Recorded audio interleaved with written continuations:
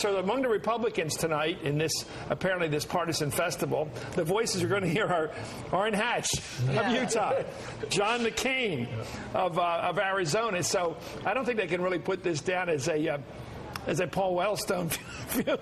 Well, Hatch makes it really hard, you know, and Hatch and Kennedy had a really special relationship, and Kennedy was there for Hatch. He showed up in Utah at a funeral of somebody very close to Orrin Hatch, and from that day on, the two really connected, and they worked together on a lot of legislation, but even when they bitterly opposed each other on the substance, they were very close personally.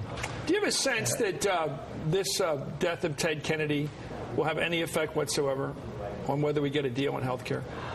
I hope a deal that makes the liberals happy enough, the conservatives mollified enough that something can get through?